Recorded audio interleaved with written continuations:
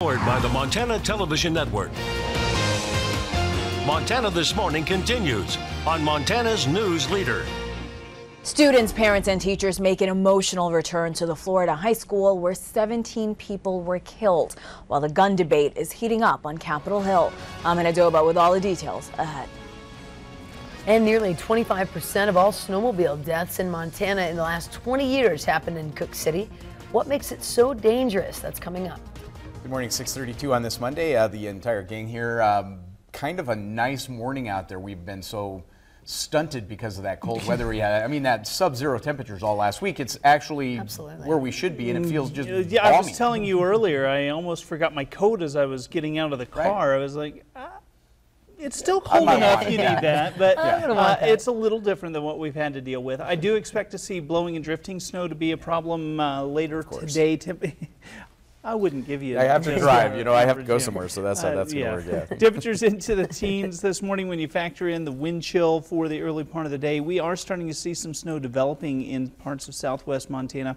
We've got a little light snow falling this morning at Bozeman Yellowstone International Airport. We'll probably have to deal with that off and on through the morning. We'll talk about the impacts that may have coming up in just a few minutes. Thank you, Matt. Now 6:33 on this Monday. 2 snowmobilers are safe after falling through thin ice Saturday night on Seeley Lake. According to the Missoula County Sheriff's Office, snowmobilers were on the north end of the lake where the ice is typically thin. Now, after both snowmobiles broke through, the drivers were able to climb out uninjured. One snowmobile, however, completely submerged. Because of the dangerous conditions, crews will have to wait until spring to pull that one out. The other snowmobile was recovered. And this winter has been great for people that like to get out and about and enjoy the snow. But as Winston Greeley shows us in this week's Outdoor Report, too much of a good thing can mean danger in the backcountry.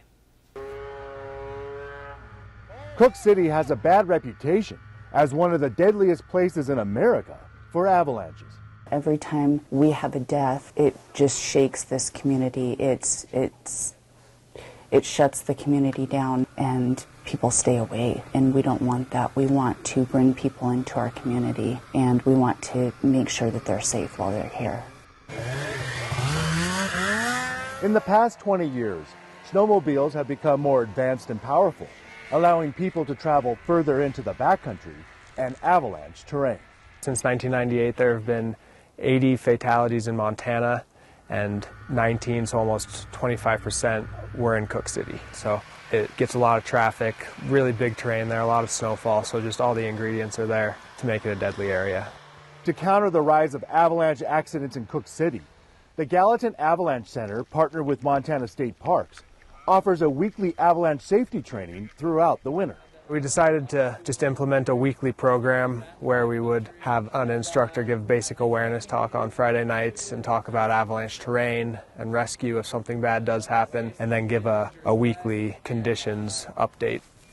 With snow enthusiasts coming from around the world, this avalanche safety training has been a success. In the 2 years of the program, there have been no avalanche fatalities in the area. We really feel that these avalanche trainings, the lectures and the in-field training is helping. It is saving lives. I'm Winston Greeley, out among Montana's fish, wildlife, and parks. Now, the avalanche safety training courses are going on until the end of March. Shifting gears just a bit this morning, the debate on gun control heating up on Capitol Hill as the National Rifle Association now pushing back against some modest changes the president suggested last week. Now this as high school students in Parkland, Florida return to campus over the weekend in an effort to ease the transition back to class. CBS's Hannah Doba has more. 17 people dressed as angels standing by a makeshift memorial greeted students returning to Stoneman Douglas High School almost 2 weeks since the shooting that took 17 lives. The students were allowed back onto campus yesterday for the first time to pick up backpacks and other belongings left behind. Coming back here is hard because I lost some of my friends. The 3-story building where the shooting took place has been cordoned off. The rest of the school will reopen for classes Wednesday. Some parents, though, say they'll struggle with the drop-off. I was here to pick him up that day. It was the longest 8 hours of my life, and I'm not ready to let him go yet. On Capitol Hill, the debate over gun control looks to rev up this week. Yesterday morning, an NRA spokesperson pushed back against some suggestions President Trump made last week, like raising the age limit to buy certain weapons. The NRA's made their position clear. Well, but let me just say the position is you do not want to raise the age. That's what the NRA came out and said. The president, who will meet with the nation's governors today on a variety of issues, says gun control will be at the top of the agenda. We'll be talking about Parkland and the horrible event that took place last week. Congress, back in session today after 10 days off, is also under pressure to revisit gun legislation. Hannah Doba, CBS News.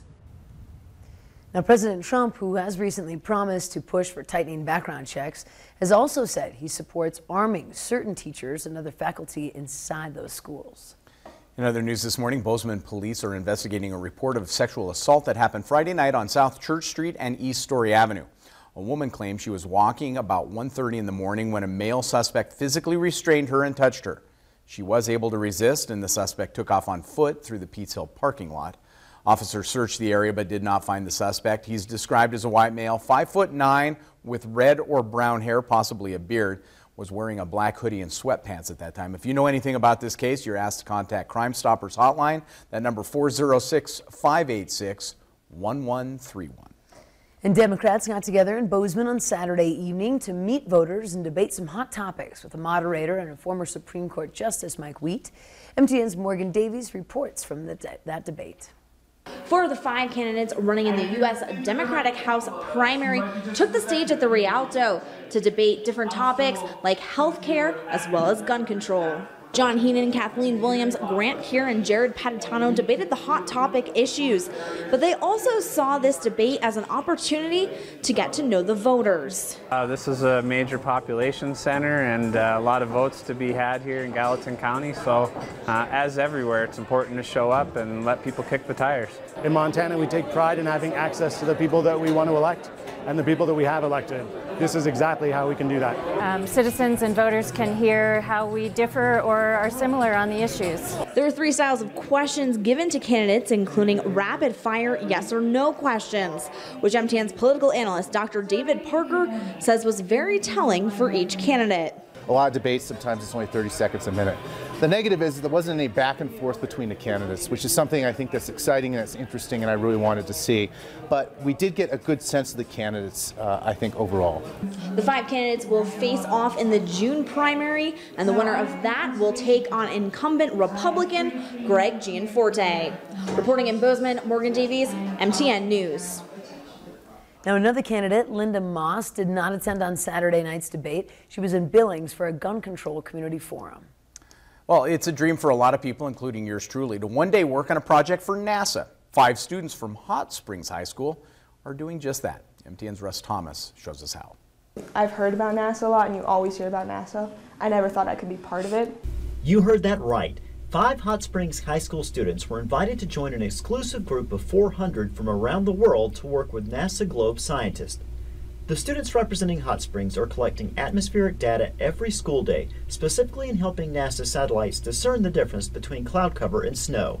Basically, it gives us the opportunity to be citizen scientists, and Hot Springs was assigned the atmosphere, so we're researching cloud cover, ground temperature, and things like that. The reward for these girls is an opportunity of a lifetime. A 2-week trip to Killarney, Ireland early this summer to meet with top NASA scientists and fellow student citizen researchers around the globe to present their findings. We're going to present our data and our findings for the scientific question we were answering, and then we also are watching these other kids from around the world and learning what they learned. To being able to get up in front of 400 students and countless adults and NASA scientists and present their research is huge. Hot Springs High School teacher Bo Herman got the ball rolling on this opportunity last summer when he helped write the grant that led to this opportunity. He says the benefit for the students of this opportunity will extend long past their summer trip to Ireland. Being able to work with NASA and put that on their resume or college application is huge. It's going to open doors for them, you know, down the road, career-wise or collegiate-wise, wherever they want to go. Of course, pulling off a trip like this one is no easy feat. The students need to raise a total of $15,000 to help fund this once-in-a-lifetime experience. The good news is, that this small community is already working hard to raise the money necessary to give these 5 young ladies an opportunity they won't forget. Russ Thomas, MTN News, Hot Springs, Montana.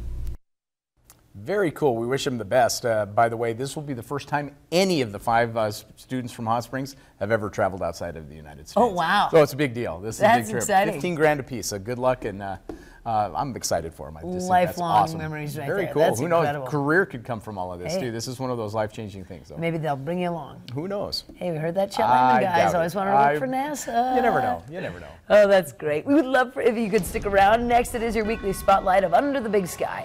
Today, we return to Red Ox Manufacturing in Billings. But first, we head to New York and check in with Gail King for a look at what's coming up at 7 o'clock. Good morning to you. Ahead on CBS this morning, we're in Tennessee and near Louisville with the worst damage from deadly tornadoes and flooding. And millions of teenagers have tried vaping, even though it's illegal for them to buy e-cigarettes. Why scientists concerned over safety are pushing for the FDA to crack down. We'll see you 7 o'clock on the dot.